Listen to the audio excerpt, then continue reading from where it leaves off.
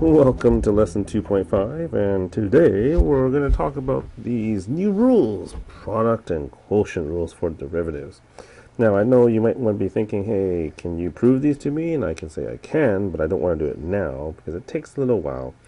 But if you want, you can search this up on the internet or use your textbook, the Stewart textbook we use, and I'm sure it's written in there. Or just come find me in class and I'll do it for you in class. Here we go, the product rule. So if I'm asking you to take the derivative of two separate functions multiplied together, if it was so easy that it was just the derivative of the first times the derivative of the second, that'd be great, but it's not. It's actually equal to this. It's the first function times the derivative of the second plus the second function times the derivative of the first. Okay? Or sometimes people do it like this, d dx, the derivative of the first using f times s, so fs prime plus sf prime. Okay?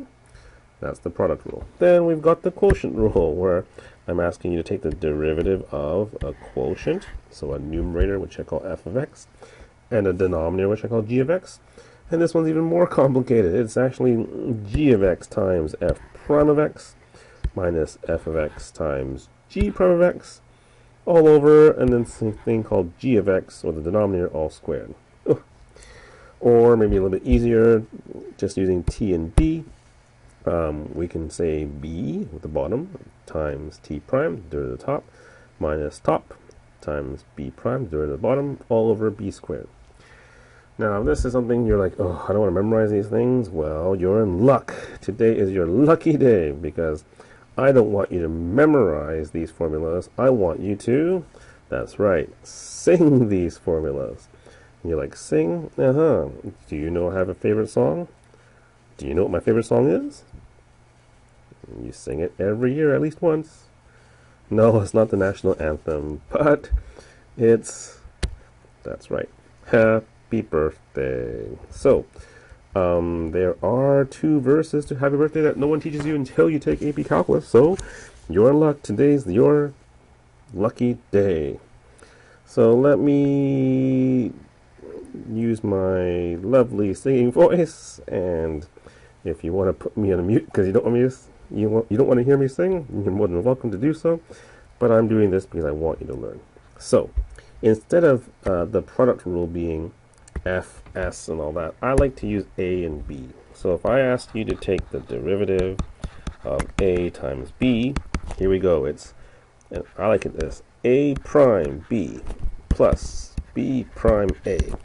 And that's the first line of this verse. So here we go. A prime b plus b prime a, and repeat, a prime b plus b prime a. Then I just did the product rule. That means I am so cool. Hey, easy, right? Once again, a prime b plus b prime a prime b plus b prime a. I just did the product rule. That means I am so cool. Now you're thinking, is there something else for the quotient rule? You bet there is. So let me sing to you this verse first, and then we'll talk about the formula. So here we go, verse, I guess, 3 of Happy Birthday. The quotient rule I need to know, and here we go. I use low D high, less high D low. So, okay, let's stop for a sec. So now if I want to find the derivative of something that is a fraction or a quotient, I use high and low instead of t and b, top and bottom. Okay? And the derivative is low d, the quotient rule I need to know. It's this. Low d high, and then less, right? Minus less high d low, and then draw a line, then there below, right? There's your division sign. Put the square of the low. So here we go. Low d high, right? L, and then high derivative, less high d low, derivative of L, and then low squared. All right? Okay, so start singing this in the shower tonight when you're showering, and sing it for the rest of the unit. Okay, a prime b plus b prime a prime b plus b prime a, and then the quotient rule I need to know. Low d high, less high d low. Draw a line and then below put the square of the low. Okay, back to the notes now. All right, so I use this d dx. A times b, a prime b plus b prime a prime b plus b prime a. By the way, you should write this down. I just did the product rule, that's why I am so cool. And then here, the quotient rule I need to know. Okay, remember high, low, low d high, less high d low. Draw a line and then below put the square of the low. Now you're set to do these examples.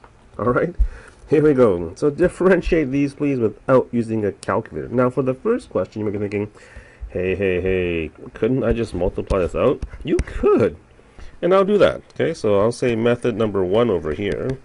Just multiply it out. And if you multiply it out, what do we get? 3 times 2, that's 6x cubed. That's 9x squared minus 4x minus 6. And so now you've written as a polynomial, which is great because you know how to take the derivative of a polynomial. Just take the derivative of each individual term. 6 times 3 is 18. So 18x squared. This is 18x minus 4. You're like, who cares about the product rule? I could have done this without. True. But let's just, for sake of practice, we use the product rule. And then I would think about this first term as a and this second term as b. So method 2, now using the actual product rule. So I'm just going to go straight to finding the derivative, right? Here we go, a prime. So what's a prime? That's the derivative of 3x squared minus 2, which is 6x. Good. A prime b. So just copy down b plus, and then b prime. What's b prime? The derivative of 2x plus 3. Yeah, 2. A, so 3x squared minus 2. Good. So once again, can you see this? Here's my a prime b plus b prime a. Great. And then now we just have to expand and simplify. So we'll go ahead and expand. Okay. 12x squared, 18x, 6x squared minus 4. We'll combine things together. That's 18x squared plus 18x minus 4. Same answer. Woo! I'm glad it was the same. If it wasn't, that's a problem. Okay, now you're thinking, forget this. I would have just multiplied it out. Yeah, I would have too. But I thought I'd give you a simple example to get you to practice with the product rule. Okay?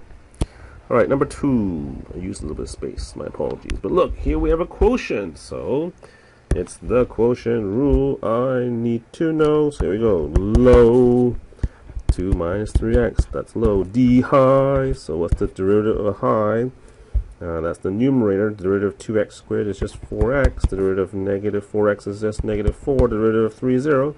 So there's my low. And here's my D high.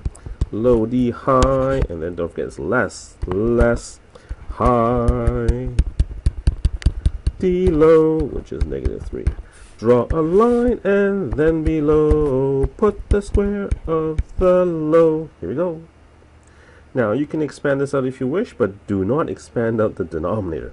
So I'm just going to quickly expand this out. That's what 2 times 4 is 8x, negative 8, and then minus 12x squared plus 12x. Be careful with the 2 minuses on the next term.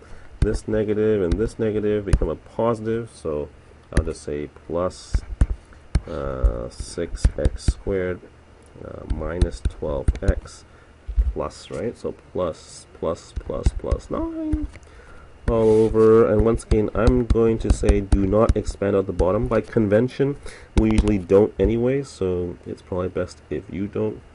Negative 6x squared, that's these two terms. 8x minus 12x, negative 4x. Oops. And another 12x there, so let's just write that as plus 8x. And then negative 8 plus 9, that's 1. Here we go. Done. Okay. Alright, now there's your practice with quotient rule. So there's one more here. You can look at this and say automatically quotient rule. That's great. So if you did that, I'm happy with you. I love singing the song. The quotient rule, I need to know. Low, D high. Oh, what's the derivative of -9? 0, good. Low, D high, less high, D low. Derivative of 5x squared is 10x. Draw a line and then below put the square of the low. So in this case we get what, 90x in the numerator. And I can, this time I'm actually going to expand this out. 25x to the power of 4. And I think that simplifies to 18 over 5x cubed in the denominator. Okay, now you're thinking, why did I expand it out this time? I told you not to the last time. I know, but I wanted to see if you can do this another way. Could you have rewritten this as a power? Yes, you can, because this could have been y equals to -9 over 5 x to the -2, and then quickly use the power rule to help you figure out the answer. Yeah, that's 18/5 x, and you reduce the exponent by 1. Oh, look at this. 18 over 5x cubed. Same. I love it when it's the same. So of course it's up to you which method you like to use, but both of them work. And then finally, for our last example here, we've got g of x equals to 3e to the x times sine x. And because we're using transcendental functions here, you can't really multiply this out like a polynomial like number 1, so I'm so sorry. Or actually I'm not. I love for you to sing the song, so I'm actually excited because this is only doable by using the product rule. There's my first thing, A, and here's my next thing, B. Here we go. A prime. Oh, what's the derivative of 3e to the x? 3 is a constant. We can keep it there. The derivative of e to the x is... That's right, e to the x. So there's your A prime. A prime B. So that's just sine x. Plus b prime. Oh, what's the derivative of sine x? Cosine x. That's right. B prime A, which is just 3e to the 3x. Cool. Looking here, I see that there are two terms, and I see that there are similar things within these two terms, a 3e to the x. So I'll factor that out, and you'll just get this. Lovely. Beautiful. I'm done. Okay? So, this is a really mechanical lesson. I just want you to know the product and quotient rules. Reviewing also the power rules and all the different derivatives you just learned. Ln, e to the x, sine, all that kind of stuff. So, practice, practice, practice. I know it's boring, but hey, guess what? It's a skill you need. So, do it. And sing the song at the same time.